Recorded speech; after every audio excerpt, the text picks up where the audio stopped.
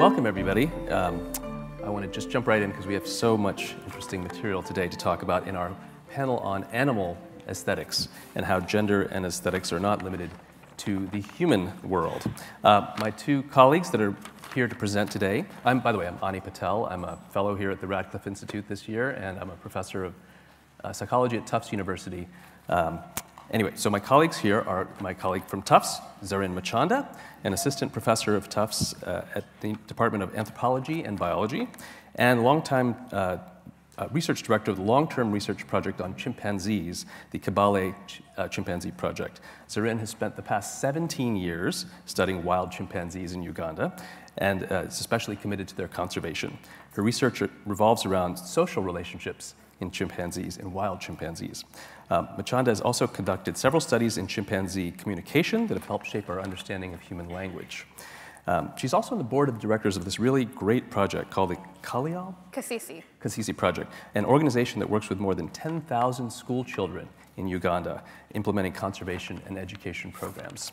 And the other colleague here is Professor Richard Prum, professor of ornithology at Yale and curator of ornithology at the Peabody Museum of Natural History there. He's researched many topics in biology, including feather development and evolution, sexual selection, and the dinosaur origins of birds.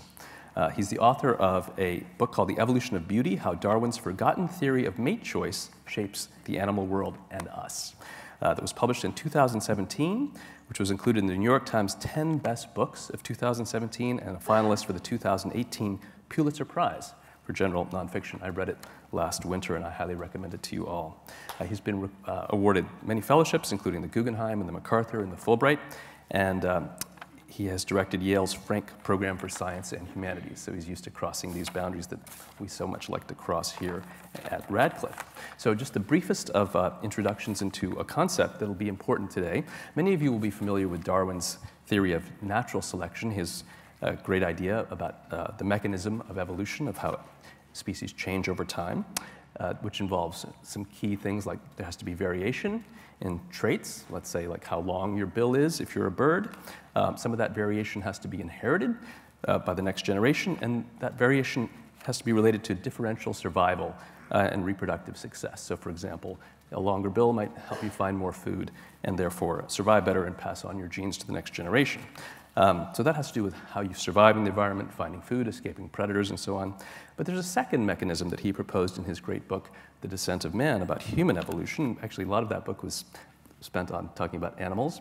And his other principle of evolution called sexual selection, which there's also variation in traits, which is inherited, which leads to differential reproductive success. But this time, it's about traits that help you compete for mates.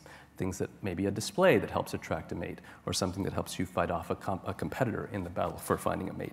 So these two ideas, natural selection and sexual selection, are different mechanisms of evolution. And today we're going to hear about how they play out in terms of animal aesthetics. So with that, I will invite Richard to give our first presentation.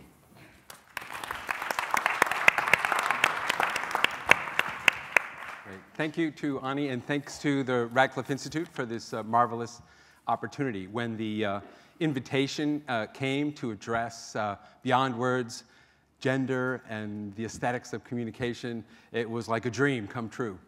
That means I have way too many aspirations for my 15 minutes. So what is an ornithologist doing here? I have been working on the evolution of courtship display and the physics and chemistry of color of feathers, avian display, and evolving through sexual selection for a long time. And that has led me to some really revelatory things about the agency in the world. So what I want to do is give away my punchline. I think that we can scientifically establish that birds are beautiful because they're beautiful to themselves, that they are agents in their own evolution, that subjective experiences actually are the core of what sexual communication is about. In addition, having understood or recognized the agency, aesthetic agency in birds, that leads us to understand for the first time what it means when agency is infringed by sexual conflict or sexual violence. And that leads to the conclusion that sexual autonomy matters to animals. that there's something it is like to have freedom of choice, and that the capacity to reinforce your freedom of choice or to earn and create sexual autonomy evolves in the wild, and that this has real implications for how we think and understand our own evolution. So I have spent a lot of time looking at what I call beauty studies, the deep aspects of the courtship of birds. And I could go on about the physics of this blue and the chemistry of that purple, but I'm just going to shamelessly use animal video to... This is an image, a video of a male superb bird of paradise in New Guinea. It was filmed by my student, Ed Scholes, a number of years ago. Yeah. So this is a lecking species. The female does all the reproduction and chooses among available males. What we're going to see here is an incredible performance of an amazingly transformative communication event. The female is regarding this male at inches away. And that blue is a photonic structure, a structural color, and around that blue is our super black feathers, the physics of which we've just described in the last year. Now, interestingly, this raises a lot of questions, and I want to just go straight into the controversy in evolutionary biology, which is that most of my colleagues believe that sexual selection operates to select for characters that actually provide objective information about quality. And there's the alternative is that this is purely aesthetic, that it's about subjective pleasure in the act of choice. So in the science that I recommend, the subjective experience of animals should be moved to the center of our science, not explained away as merely a path toward adaptation, but as a right in itself. And here we have imagine the olfactory world of the mole, or the sonar world of the bat, or the electrical world of the more mirrored fish, which sing songs in electrical pulses that vary in tempo and frequency, like music, but in an entirely different wave, right? Well, of course, I study the birds down here, which you can much more easily relate to, right, in sound fit. But I want to propose that there is that's a little loud, pardon me. There is a mode of evolution that I'll call aesthetic evolution, that is an emergent consequence of sensory perception, cognitive evaluation, and choice. And then what this choice, either sexual or social or ecological choice, happens on a heritable substrate, you get the evolution of aesthetic features that function not in the physical world, but in the cognitive domain, in the evaluation, the aesthetic evaluation of conspecifics or other organisms. And this applies to both sexual signals, but also to flowers and to the sense of flowers. So part of this research is to try to bring beauty back into the sciences as a legitimate topic of the science. And so to define beauty in a way that I think is scientifically productive, I say that beauty is not merely attraction. Beauty is a co-evolved attraction in which the form of preference or desire is shaped to match the object of desire. And that this shaping has happened through a mutual entrainment of interactions. I won't spend time on how to differentiate between the adaptive and non-adaptive view, but I express my view as beauty happens. And what that means is that when there is choice on a heritable substrate, that beauty will arise. That's an expectation of nature. And that's mate choice in this regard is kind of like a spinning top. It creates normativity, but that normativity is unstable over time. And that if you spin the top millions of times, it will go to different places. And that is why nature looks the way it does. Now, I haven't been able to defend any of those assertions, but I'm going to move on. Well, what this does is focus the science on the aesthetic agency of animals, the fact that animal choices are really at the heart of the science. Now, for accidental reasons, really, I moved from this area in sexual selection to start working on duck sex. Now, duck sex is a problematic topic. And when Patricia Brennan, now at Mount Holyoke, came to my lab with an interest in working on the evolution of avian genitalia, I thought, well, I've never worked on that end of the bird before. I'm sure I'll learn a lot. But what I learned transformed, really, my understanding of biology in a fundamental way. Now, duck sex is problematic because there are, well, much of duck sex is what we imagine. Females, like this female mallard, choosing males on the basis of their co-evolved preferences for traits like the green head and the quack, quack, quack, right? But in ducks, there's a problem that high breeding density also leads to many males not being paired, and leading to forced copulation, or essentially rape in the ducks. And what that is made possible as a consequence of the fact that birds have a penis. That the penis evolved in the common ancestor of reptiles and mammals, but was lost in most birds, but still retained in ducks. So this is fascinating and also troubling, because this animal, for example, the penis of birds or ducks is very unusual. This is the largest penis for any animal of its body size. It's actually longer than the duck. So it took Patty Brennan, a female biologist, to come to my lab and say, what is with that? Where is that and how is that functioning? So a bit of introduction to the avian penis. It is homologous, but very weird. It has a counterclockwise spiral. It has an open groove instead of a closed urethra called the sulcus. And it comes in smooth, ribbed, and toothy varieties. And most of which have co-evolved with forced copulation, or with force. Now, in science, we aim to change lives. And the next video will change your life if you've never seen a slow-mo video of a duck penis erecting. And so here we have it. If you don't want to change your life, then keep your eyes closed. This is a video taken, and the erection of the penis takes 1/3 of a second. It unfurls from outside in, and that is well, you can see 16 centimeters there. And I want to point out that we're using the metric side of the ruler, so that means that this is actually science. Okay?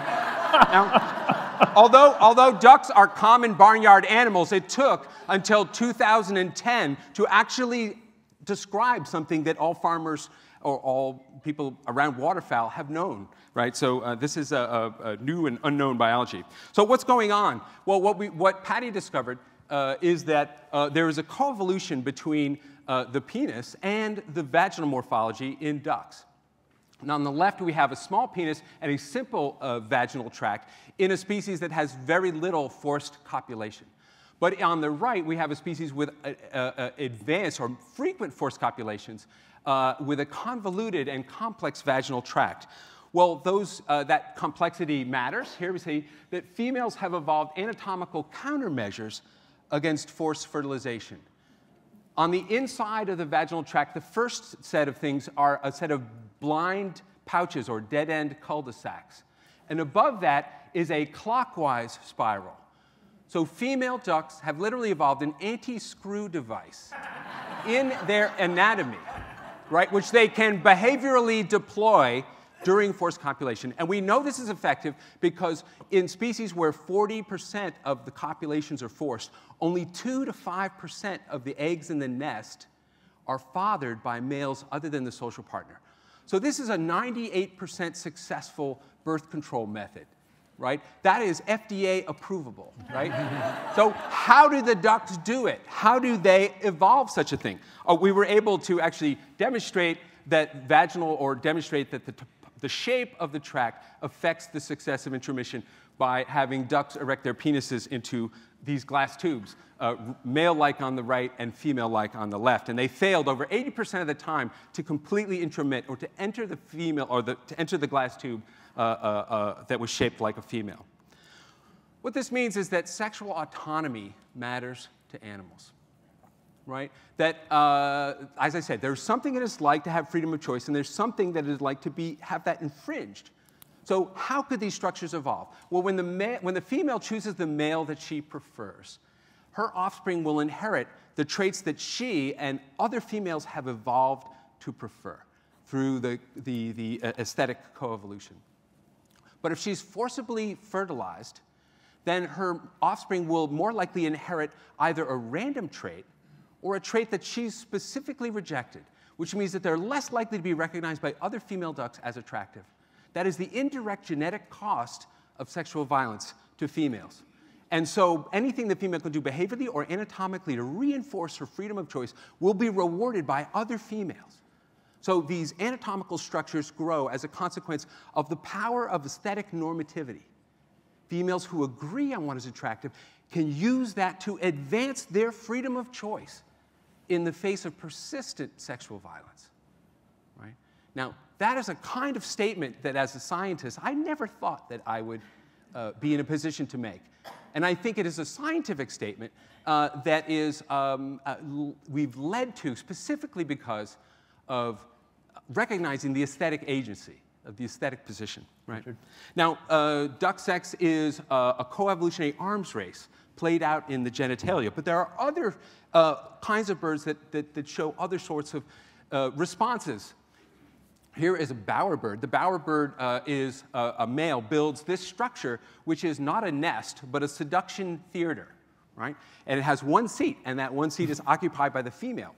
Okay, so I think I got 240, yeah. So what we see here is the female is, or this is a male, and the bower have various kinds of architecture. So here we see, for example, a male with his ornaments, and in the front of the ornaments, those ornaments are actually fossil clamshells. So this is a paleontological bowerbird. As a curator, I kind of relate to this guy. So that's actually the male, but he's sitting in the position where the female sits. So when the female sits there, the male is out front displaying to her. But now we see the male makes the bower because the females prefer it. They are the agents that have shaped the architecture. But now we see the other feature, which is that when the male approaches the female to copulate, he has to go back around the walls of the bower, providing her with the opportunity to pop out the front if she doesn't like the way things are going. So the bower is aesthetic. It has architecture. But it also has this extra feature that it protects her from sexual coercion, right? And so she can intimately regard the male at this intimate distance for as long as she likes, right? And to make her coherent choices and have that freedom without threat, right? And I call this aesthetic remodeling. Mate choice has remodeled maleness in a way that furthers female sexual autonomy. So then lastly, what do females do with their freedom? They choose beauty. And so freedom, autonomy in nature creates an explosion, aesthetic explosion in the bowerbirds with elaboration of all kinds of architecture and all kinds of ornamental structure, right? So that is the second profound discovery that I never thought I'd be in a position to make, that has been made possible by the aesthetic, right? This sort of phenomena is going on not just in sexuality, but in other choices, like ecological choices, like pollinators, and frugivory, or coral snakes, which are kind of a genre of horror in the natural world, right? Another kind of art. And so I see my time is up, and if you like this, there's more, and please check out Evolutionary Beauty. Thank you very much for your time and attention.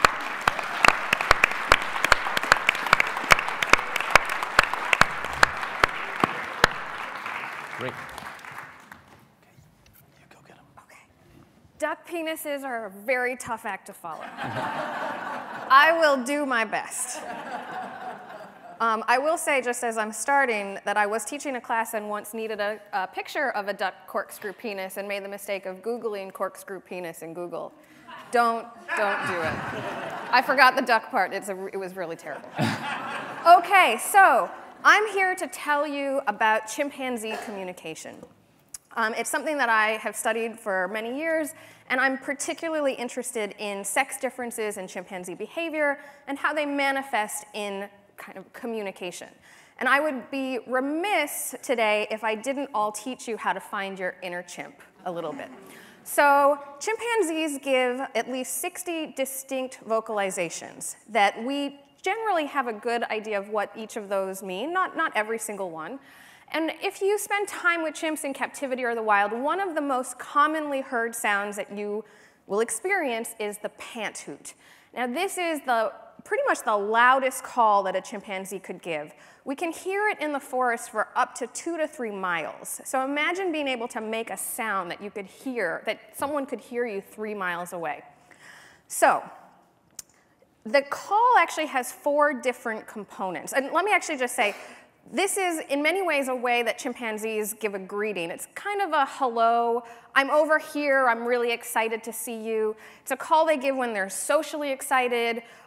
Before two groups of chimps meet up, they often give this vocalization as a way to say, hey, come over to me, I'm really excited. So that's why I think this is appropriate for this venue. So the call comes in kind of 4 parts. The first is called the pant, so it's and then they're excited, so it gets louder and faster, and it's called the build-up. And then they have the hoot, and the hoot is the loud part. So this is the part we hear from very far away. And the other thing I love about the hoot is that it's very individually distinctive. So when I hear hoots of different chimps, I can usually tell who is hooting just based on that sound. So the hoot, as you're thinking about your inner chimp, the hoot could be something like, it's going to be loud. The hoot could be something like, okay? It could be like that. It could be a little bit more melodious. It could be like, okay, so think about you as a chimp. And then, this is very important if you're going to teach small children this call, you have to stop screaming eventually. Okay? So at some point you stop screaming and you kind of relax and you have this letdown. Okay, so let's put it all together. This is my pant hoot.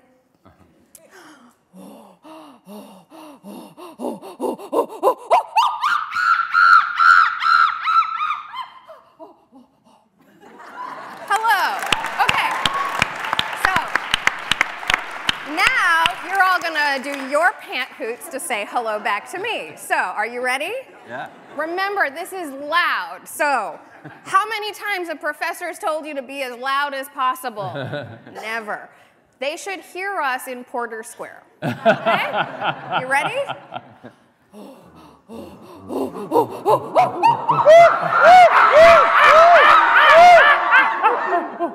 Wonderful. Now here's an actual chimp giving a pant hoot. This is a chimp named Johnny.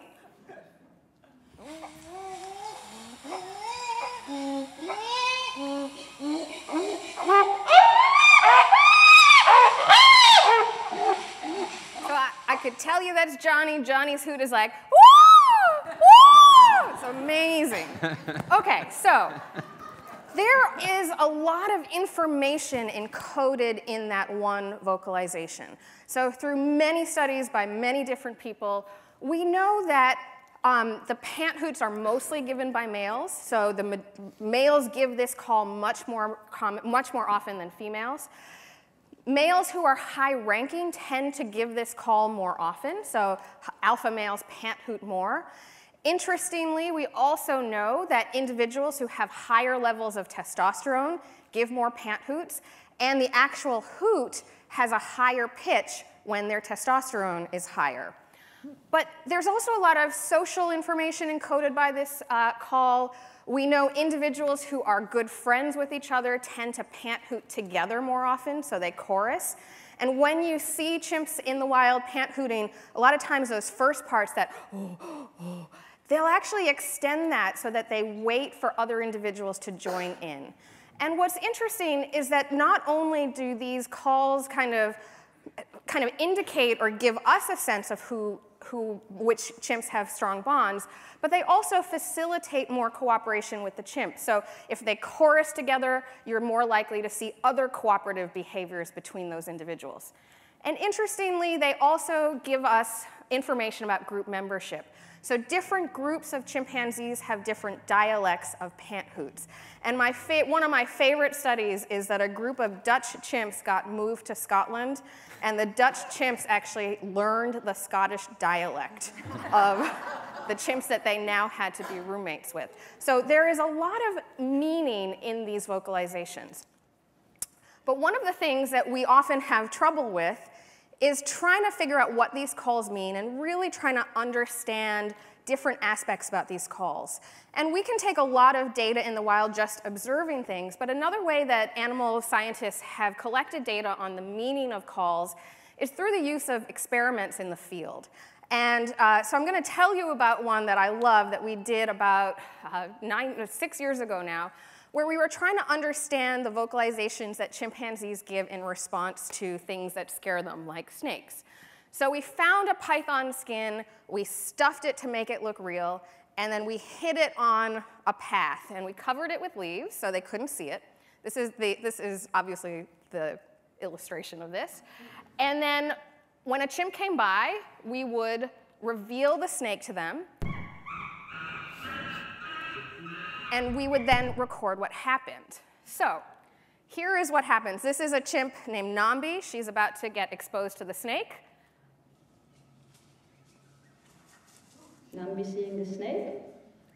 Booing, booing, booing. So that voice is my colleague Anna Mareka Schell, who collected the data for this. So that first response, very kind of, it's probably what we would do if we saw a snake. Now here's the interesting part. Now this is a view from behind. That's Nambi, and this is Nambi's son. So she's just hooed, and you're going to see her look back. And she's giving this call called a wah bark. Whoa, whoa, whoa. She looks back, she sees who's behind her. Here is the most amazing thing about this study. We did 40 trials, different chimps, different groups. When chimpanzees saw the snake, that whoo, that seemed to be just automatic, a reflex, a kind of a fear response. But that wah bark, that wah, wah, what they would do is they would look behind them, they'd see who it was behind them, and if it was a friend or a relative, they would wah bark, and if it was anybody else, they would keep walking. So, what does this mean? Two profound implications of this. One, chimpanzees are jerks. We know that. But I think more interestingly, from a scientific point of view, chimpanzees, at least in this particular call, are showing signs of intentionality, signs that they can control the sounds that they make and give them in different contexts, and they can choose not to communicate. So I think that's a really important aspect, and that's something that really puts chimpanzees in kind of the sphere of humans, right? One of the hallmarks of human language is our intentionality in speaking. But chimpanzees also do a number of other types of communication. Obviously, we focus on vocalizations because we can hear them. But as you get to know chimpanzees more, you'll see lots of different kinds of communication. So here are two of our male chimps just sitting around grooming. This is something that we think they do to relieve stress. We know that males are much more likely to groom each other than females. So in a 2-year study we did, we had 2,000 grooming events between males, and I'll just wait for the hornbills to pass, and 32 between females, so a huge difference. We also know that grooming just facilitates a lot of other cooperative behavior. So this is a way of saying, I like you, I'm not gonna beat you up, let's have fun together. We also can do things about looking at the initiation of these kinds of events. This is Stout, this is Kakama, and you'll see they scratch each other, they're scratching. We think that may be a signal to, hey, I want someone to groom me, look how itchy I am. And then they start grooming. This is a particularly fascinating behavior where when they groom, sometimes they just hold their hands up above their head. We have no idea why. We've done studies on this. We still don't know why they're doing this. And not every chimpanzee group does it. So this is something that we think is really cultural. Some groups hold hands, others don't. Lots of unanswered questions in chimpanzee communication. Is this a signal? It's a debate. Why do this kind of grooming?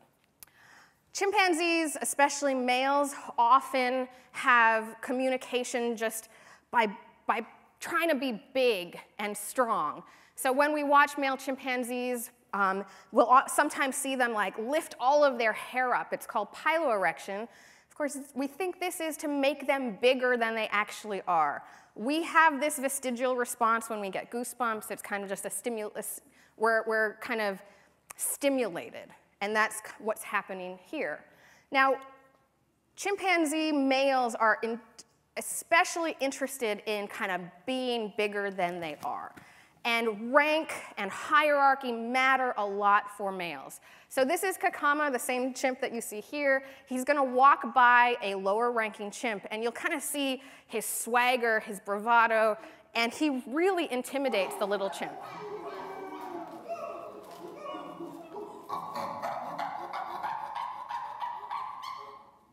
And that vocalization called a pant grunt is a, I know I'm not as dominant as you, please don't beat me up. Okay, and I think you could hopefully see that swagger that Kakama has.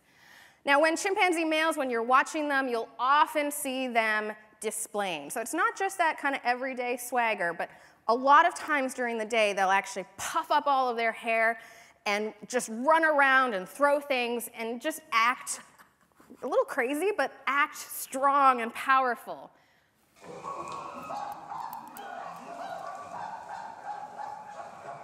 So that was Makoku. Working in the jungle is a little crazy, so there's a lot of foliage in the way.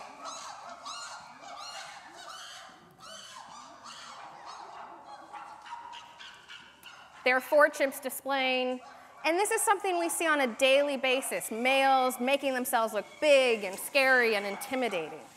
Now, this is a product of sexual selection, but unlike the birds of paradise where we see the evolution of ornaments, what we're seeing here is more of the evolution of armaments, things that are good for fighting abilities. And what happens in chimpanzees is that males are competing with each other to have access to females. So we see things like males are bigger in body size, they have bigger canine teeth, they have bigger bodies, more muscles.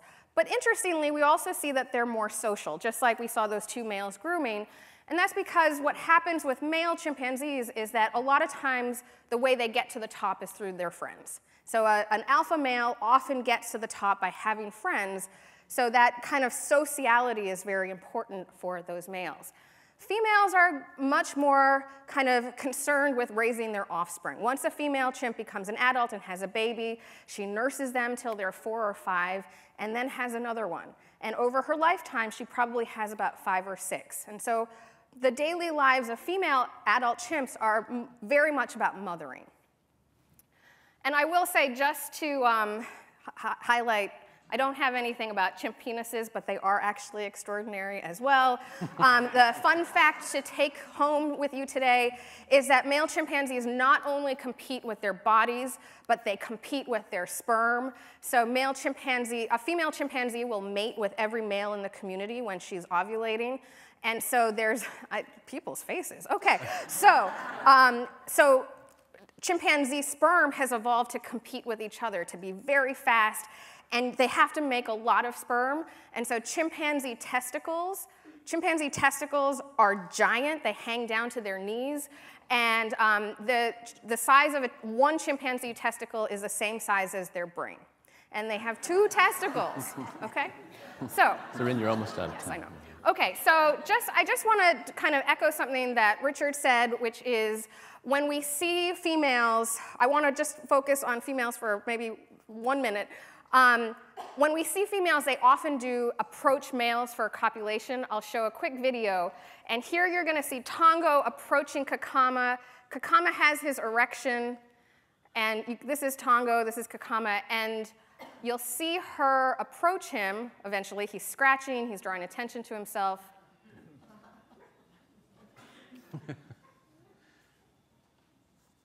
This is why we can get so much more intimate detail on chimps than humans. And she goes up to him. They copulate. The average copulation is 7 seconds, so don't be too impressed. And I think one of the questions that we can discuss with Richard is this idea of female choice. I think a lot of you might think that Tongo is choosing Kakama as a mate, when actually a lot of our studies show that what's happening here is a form of conditioning coercion. And male chimps are so aggressive to females on a daily basis that when it is time to copulate, the females approach the males more out of a fear of retaliation than as a choice. And so in fact, what we see are probably aspects of male choice. Males have preferences for older females, mate with them, aggress against them more often. And as I'm getting off, I do want to just say we tend to focus on male communication, but female communication is interesting, it's more subtle. And as I'm walking away, I'll show you a little video of a mom and her baby. And this is a mom who's trying to sleep and a baby who's sitting on her face.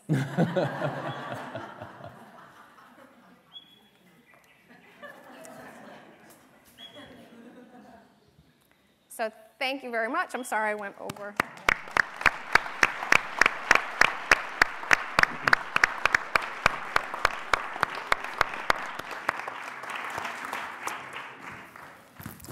Thank you very much, both of you. So to launch in, I wanted to start just quickly, Richard, with this idea of aesthetic remodeling. And if you could just quickly remind us what that idea is and how you think it might apply to human evolution. Aesthetic remodeling is a way in which female choice can evolve to change maleness in a way that furthers their freedom of choice. And so it means that preferences are correlated with something else. They're correlated with actually more females being able in the future to have more choices. And in the book, I have the opportunity to apply both arbitrary female choice, or beauty happens, and sexual autonomy evolution to human beings.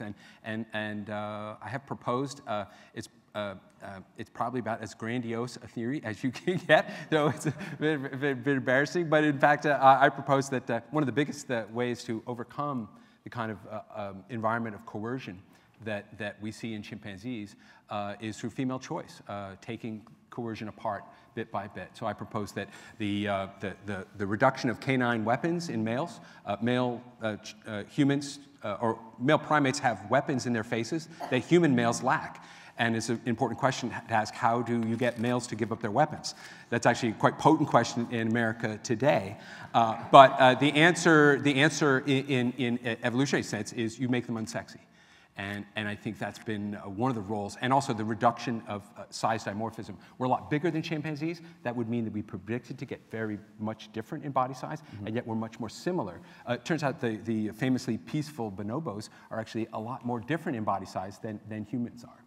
Interesting. And I think one of the other aspects, just instead of just thinking about canines, is that, I don't know if you noticed, but Tongo, when she was ovulating, chimpanzees have this very visual pink signal, which is a swelling of the labial tissue, which is about 10 days around ovulation. It's a, hey, I'm ovulating, I'm ready to mate. And obviously, one of the things that humans have lost in the course of our evolution is this sexual swelling. I'm very happy about that. But it does mean that what humans have is concealed ovulation. And I think that has allowed human females to change the interactions that they have with males in ways that chimpanzee females can't do. Exactly. Zarin, I wanted to ask you about, you talked a lot about the binaries between male and female chimps, but what about one of the themes of this conference is, the continuum. And one thing you mentioned to me is that there are different ways of being an alpha chimp. It's not always about being the tough guy, right? And could you talk a little bit about the continuum kind of? Yeah, I mean, I think one of the things that's lacking sometimes when we talk about animals is the variation that we see within a sex. And so for being an alpha male, we have examples from my study site where we have kind of Kakama, who was just a jerk. Just a despotic male. You could tell all the other chimps just were like, he'd show up and they'd be like, because he was going to beat everyone up. And in contrast, we had Big Brown, who's actually still alive, and he was the politician. He still plays with babies. And he really had success by being friendly with everyone, conceding matings when he needed to, building relationships. And I would say they were, in many ways, equally successful. Yeah, that's so yeah, I think you can have different forms. That is fascinating. This looks like it's running down to 0, which means we're about to go to audience questions, right? Okay, so we'd like to now open it up to members of the audience. There should be a mic appearing pretty soon. And then please do line up and make sure your question is a question, and we'll try and honor everybody who comes to the microphone. So, my question is, if female birds are selecting for the beautiful male birds, how come in the history of fashion, although in world historical terms, human males have been at least as fashionable and colorful as females, if not more so, For the past 250 years, it's switched completely to the other side. Can you offer me a scientist's hypothesis about why it's females of Homo sapiens that now are the colorful ones? I would say that the scientific answer is patriarchy. And I actually, one of the conclusions of the book is that patriarchy is the appropriate scientific way to describe that situation. I will also talk just a little bit about birds. I focused on female choice in birds because those are the aesthetically most extreme birds on the planet, and that happens to be where I started with my own field work. However, there's a huge variety of that in birds, lots of mutual mate choice. You think about puffins and penguins, where males and females have identical ornaments and identical preferences and long-term pair bonds. And then there's polyandrous species, where a female will acquire a territory and defend it with weapons and large body size and attract multiple males. She lays the eggs, the males take care of the nests and eggs entirely on their own. So there's lots of other kinds of variation within birds as well. And I would also say that with human fashion, whether it's male or female, I think we possibly can also interpret that as a way of displaying status, right? So not just beauty, but also our status. Thank you. Lucia.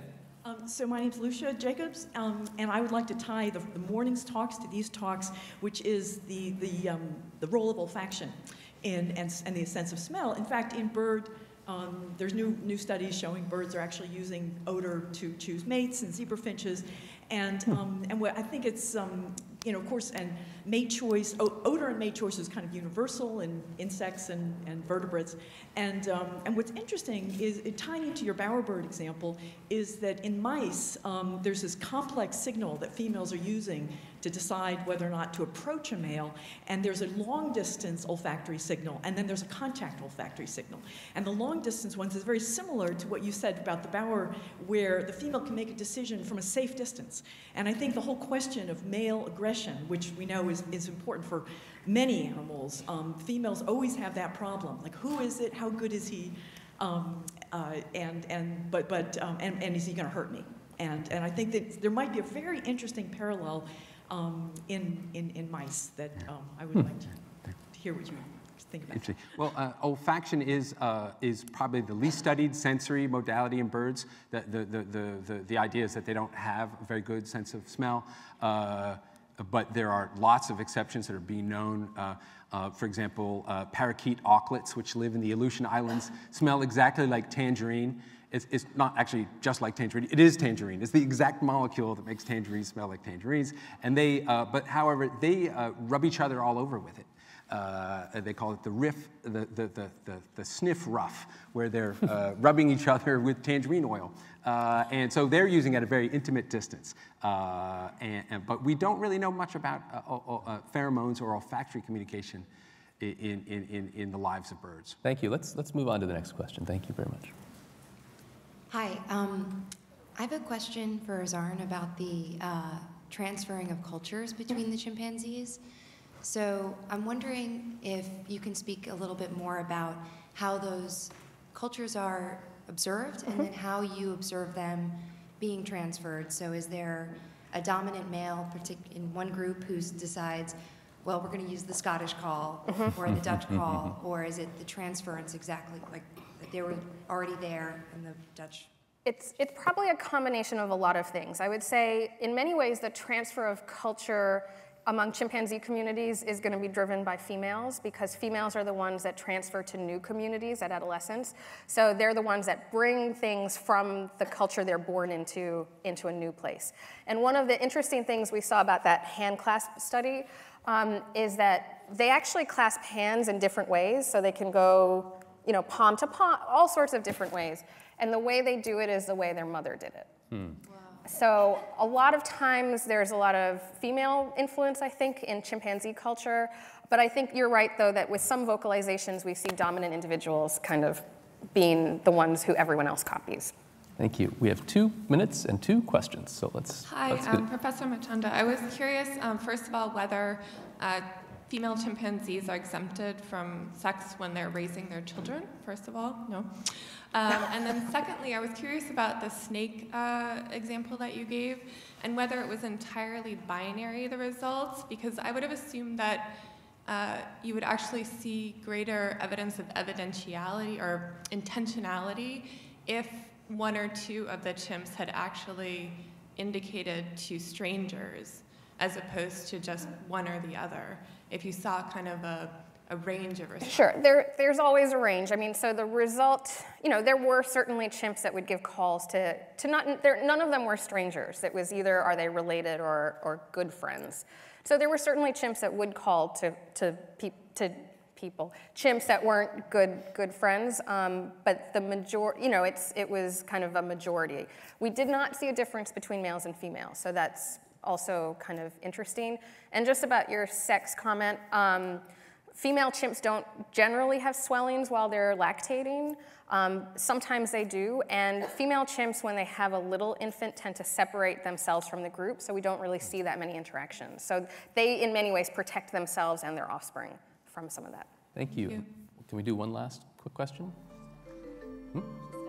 Oh, great. Okay, well, we're done. Well, thank you very much. All right.